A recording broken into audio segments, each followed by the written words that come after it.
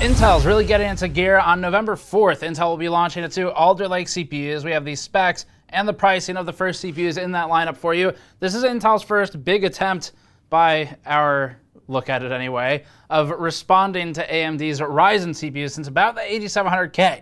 It's been pretty boring since then, and there's been a lot of wastes of sand from both parties, but especially Intel mixed in the last few years.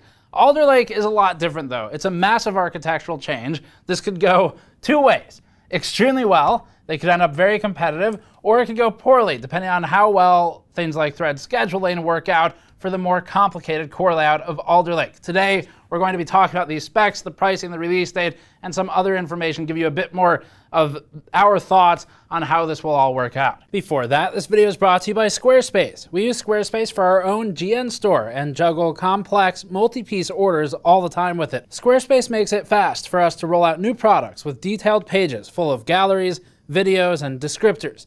It's also useful for your own resume sites, for photographer or project portfolios, or for starting your new small business idea. There's never been a better time to try and start your new business than right now, and we can vouch that Squarespace makes it easy. Visit squarespace.com/gamersnexus to get 10% off your first purchase with Squarespace. So we've already gone over the architecture in a separate video. That went up a while ago. It hasn't changed. The only information that's really new today is, again, price, specs, release date. We're going to go through all that. Architecture, the biggest difference, as a very quick recap, is that Intel now has performance cores and efficient cores. So this is very different from the traditional sort of one type of core that's focused on one type of thin design that Intel has traditionally used. AMD very recently did a 5 years of Zen video where it recommitted to sticking with its existing chiplet and single Zen type of core design, stating that basically, yes, we know people do big and little cores like an Android, but we're not going to do that. AMD is sticking with what it does now with the Zen architecture. Intel is obviously what AMD is referring to. Intel going the opposite direction, mixing two types of cores. So we have a piece on that. Not going to go through it all again. It's the same. Check it out in the link in the description below. Patrick Stone on our team wrote most of that, and he has a computer engineering background, so he did a great job analyzing it and really explaining it, breaking it out in detail if you want to learn something about computers in general, but also about Intel's processors. So that'll be there. Getting straight into the specs then. This is the important part today. Specs, pricing, release date. November 4th is the release date. Unfortunately, Intel has decided to lift the reviews embargo, the time at which reviews can go live, at the same time as the product's going for sale. So that's great. Now if you think you might want to buy it, you're basically just going to have to buy it. And then if you watch the reviews after you buy it, you'll either need to convince yourself that you made the right choice by posting a comment on everyone's review saying how wrong they are if in fact it didn't work out in favor of the CPU you bought, or you'll have to cancel the order if you don't like it. So we actually genuinely don't know how it's going to perform yet. We haven't done the testing yet, so this isn't me being coy or anything, but the fact of the matter is that typically you want to see reviews go up at least a little bit ahead of a launch, so that people have some time to make an informed decision, especially in a market where they're all going to sell anyway. Because then all Intel's really doing is creating a scenario where people are going to buy it in a panic because it's going to get scalped otherwise or whatever, and then they'll be upset if they're not happy with it. So allowing people that extra time to make the informed decision isn't really going to hurt sales here because they're all going to sell. But anyway, that's a weird read of the market by Intel. So into the specs. Intel announced the 12900K and KF. No word yet on the popular KFC SKU. We know of at least one customer that would be very interested in these, but haven't heard from Intel about them. There's also the 12700K and KF, and a 12600K and KF, and that's what they have for now. If you're not aware, the K and the KF SKUs, so K just means unlocked. It means you can overclock it with certain motherboards anyway, and then F means that it has no IGP. So there's no integrated graphics processor in a KF model. That is a cost-saving measure if you're not going to need it for troubleshooting, quick sync, or something else. In additional ways that Intel is saying F SKU, the pricing was announced as a big F SKU. So the first F SKU is $564. That's the 12900K F SKU from Intel. There's the 12900K non-F for $589. Now, talking with Patrick before filming this, we've come to the conclusion that since it has both P cores and E cores, really it's two processors, so you're getting a great deal there. At least that's how we would spin it if we worked at Intel. The 12700K, $409. This is maybe a little bit more typical, but still a little bit on the high side. Not nearly as bad, though. The 12700KF, $384, getting close to normality now. 12600K is in a better spot, $289 or $264 for the KF. So the 12600 we do have a bit of hope for as a competitor to the 5600X, because the 5600X launched at $300. It's more or less been at $300, occasionally plus or minus 40, depending on active deals, things like that. So this should hopefully be a good competitor to the 5600X. There was a leak of some benchmarks about the 12400. Intel has not officially discussed the 12400 or confirmed its existence at this time that we're aware of, at least not in the most recent press briefing. And from the leaks, it looks like maybe that's a good competitor to the 5600X at much lower pricing, $100 less or more, depending on how it launches and the 1,000 unit pricing. That's what all these are, by the way. They're 1,000 unit pricing. Typically, you can expect to spend a little bit more than the numbers I've just read off, depending on from whom you're buying the CPU and what volume they move. They might get better deals to get you closer to 1K unit pricing, but if it's from a smaller retailer, definitely expect to pay more than that. So far at some of these tiers, we have a little bit of cautious hope or optimism maybe for some competition at different price points. 12900 is kind of brutal though, even without looking at I don't need to see the performance to know that that is very expensive and that there's price creep in the high end just across the industry. But 12600 is looking more promising, so hopefully we'll be able to look at that for the reviews. From the spec sheet, the first thing that we learn is how Intel is marketing its core count. This was a big question for us, and it's marketing it by adding them.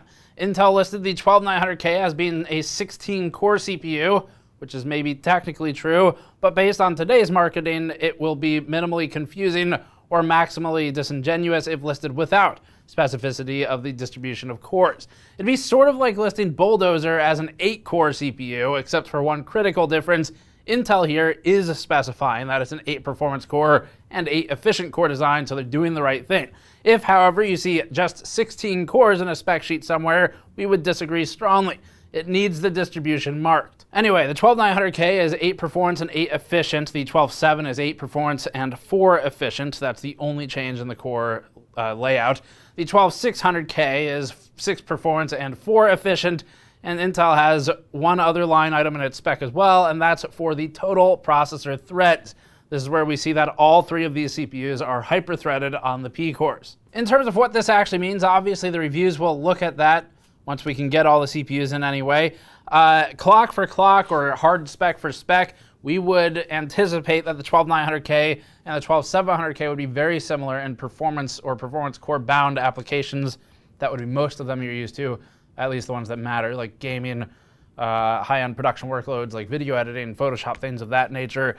But that's not too different from what we saw from the 11900K and the 11700K, if it's true, where the 11900K proved to actually be, impressively, the biggest waste of silicon we've seen since the AMD XT CPUs, and before that, the Lisa Su Edition 2700X. However, Intel still has a chance. We hope that it comes out with a Pat Gelsinger edition of its 12900K, and we hope that the IHS simply says the word leadership right across it, his favorite word.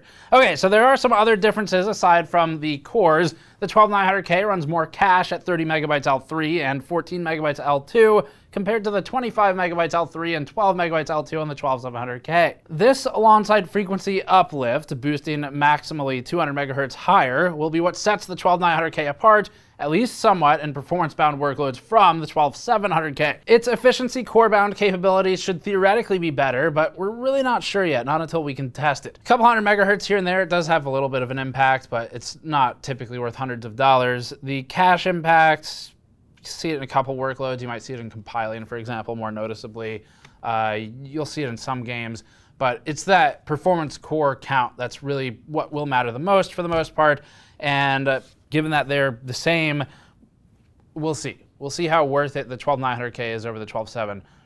What Intel samples to media will also be very telling as to what it believes will be received the best, although in the past it hasn't sampled some of its best parts, so not necessarily telling. Anyway, we won't know until we can test it firmly, and we'll have a review for that, but we do suspect that 8 efficient versus 4 efficient might not matter a whole lot in scenarios where you're playing a game or something and you have some other applications on your second monitor off to the side, because those applications might be like Twitch or YouTube or whatever. An extra 4 efficient cores maybe doesn't matter so much if all it's doing is keeping some music open, Discord, playing a video, something of that nature. So the E-core frequency does differ as well. It's by 100 megahertz between the top two, or by a noteworthy 300 megahertz, favoring the 12700K for the base frequency.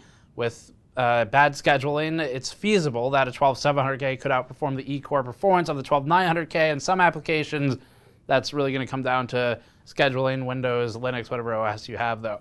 The 12600K drops another 100 megahertz on boost and 200 megahertz off of E-core boost.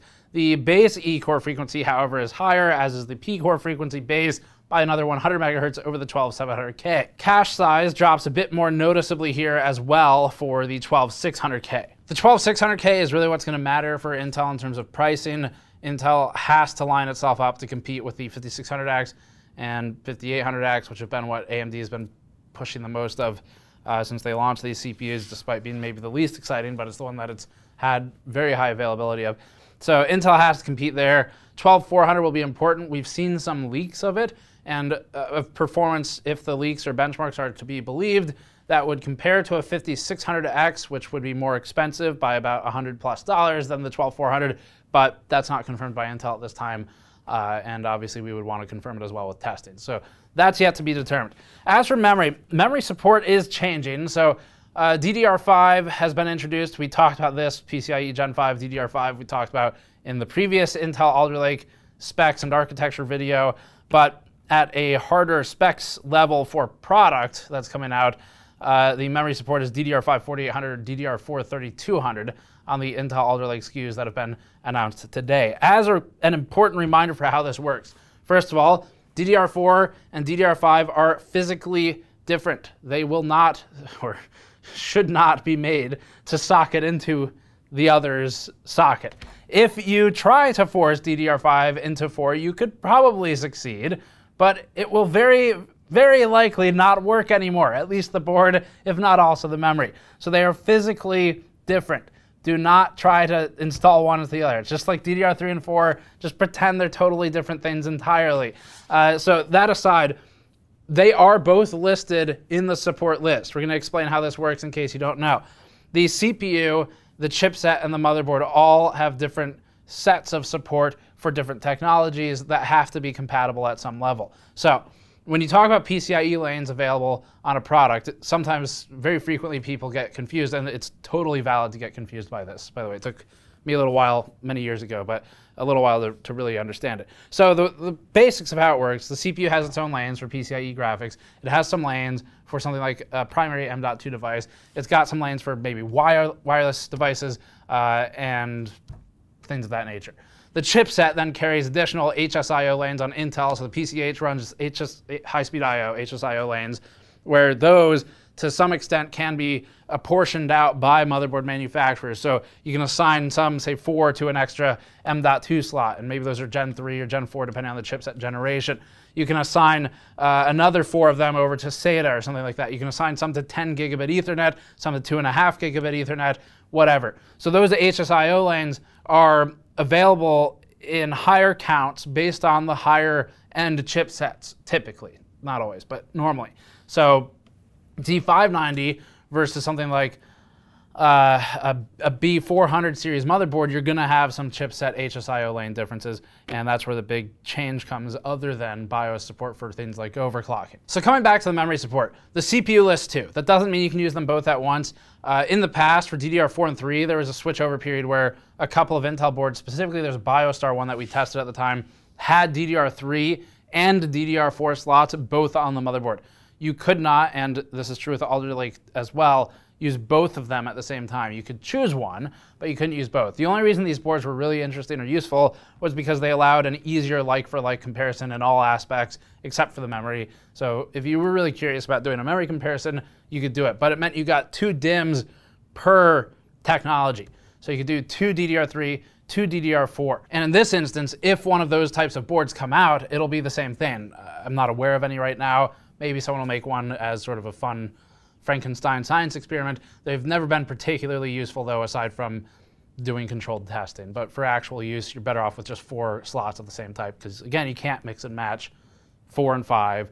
If they are both present on the motherboard, you will only be able to use one set of slots. And that's a giant question mark too, because we don't even know if any board makers are going to do that this time. So anyway, you can run both technologies. Which one you use will come down to the motherboard. When you are shopping for motherboards, pay attention to the memory technology, the slot that's on it. Make sure you buy based on what you want to use. If you want to buy new and use DDR5, match that up. If you want to use some of your old memory to save some money, try and find a DDR4 board. We'll look more at motherboards in the future, though. Today we're focused on the CPUs. So that's kind of the basics of how that works. Recapping, DDR5 physically incompatible with DDR4, and then be aware of what slot you're choosing on the motherboard. And finally, for memory, there are 2 memory channels for all 3 of these CPUs and for the entire platform. So max you get is dual channel out of anything. PCIe generations, IGP specs, some other minor details here. All 3 of the CPUs and their F SKU variants announced today will have 16 PCIe Gen 5 CPU to PEG lanes, so that'd be your PCIe graphics. No GPUs at the moment in the consumer market support PCIe Gen 5, and so you're not going to benefit from this today, maybe in the future, but typically we're pretty far ahead on PCIe generations versus what's really able to be extracted from the interface anyway. PCIe Gen 4, all these CPUs will be running 4 Gen 4 lanes for M.2 devices, and then for the IGP specs, it's 1550 megahertz IGP max for the 12.9 series, it's 1500 IGP max for the 12.7, and then it's 1450 megahertz IGP max for the 12.600 series of CPUs announced today. There are miscellaneous other technologies. They are all enabled equally, though. Not too important to go over, but it's typical massive list of alphabet soup Intel technologies that they have on there. And finally, the chipset. We already detailed this in our architecture piece. To some extent, it hasn't changed. So the chipset block diagram, we do have that. We'll put that back up on the screen now. It's probably shown up a few times already. But the chipset shows that we can do off the CPU 2 by 8 PCIe Gen 5. So if you're running NVLink or Crossfire or something, you could do that still. The chipset will have 8 DMI 4.0 lanes to the CPU. There will be 12 PCIe Gen 4 lanes off of the chipset maximally, 16 PCIe Gen 3 lanes. Those can be mapped again to individual PCIe slots of varying lengths up to the motherboards, or they can be mapped to other high-speed devices that can use PCIe. There'll be 8 SATA 6 gigabit per second lanes, so that number is decreasing over time now, which makes sense. There's a big, massive mess of USB. We'll put that on the screen. Thanks USB-IF for the naming and making it illegible, but we'll put those up there now as well. And there's built-in 2.5 gigabit Ethernet, along with some other internet technologies. So that covers the most important stuff for the announcement today. There is more detail, but it's not really worth getting into at this point. If you want architecture information, we have a video on that. You've got product information here, and then if you want performance information, we'll save that for a review. Intel did pass around some slides with performance expectations of how it thinks it will land versus AMD with its own testing.